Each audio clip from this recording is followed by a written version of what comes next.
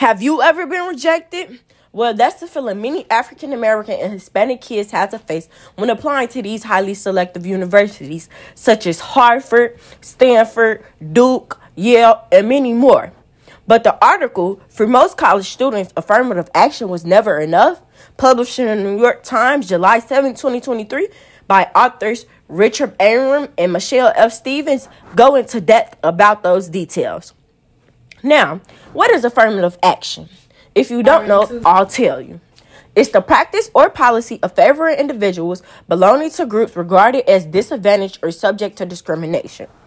Now, in this case, it will be African Americans and Hispanics in highly selective universities, like I named before. The authors do a great job of using a logos appeal by using evidence and reasoning to connect the facts and support the claim. Not only that, the author makes clear and logical connections between the different ideas presented in the article. The authors of the article include good and concise evidence to support their claim by using statistics, graphs, charts, and data visuals by representing the facts behind the article. Including these enhance the effectiveness, giving readers visual clarity, but also including visual elements, making the article more visually appealing and more engaging for readers.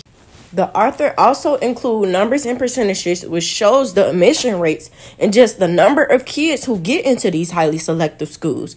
Not only do including the charts support the evidence, but it's a great visual and it provides an accessible way to see the trends and the patterns in the data.